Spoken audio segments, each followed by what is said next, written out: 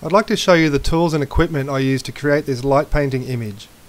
The camera I used is the Insta360 1X, which captures the complete 360 environment in a single exposure.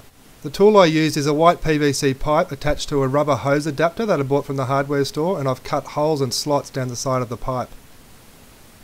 The rubber adapter allows a torch to fit snugly in the end. Here I am using a colour changing LED device. I can then use the adapter as a handle. I put the camera on a tripod and then start the exposure with my phone. I then get the tool and then wave it around like crazy, trying to cover all the open space above the camera. When doing this in the dark, you need to be really careful not to hit the two camera lenses, as they are quite delicate. Here's what the tool looks like at night. Also, I should mention that when you do light painting, you should always wear dark clothes, as wearing bright colours will make your body show up in the image. For this shot, I set the camera to manual settings at ISO 400 and a 20-second long exposure.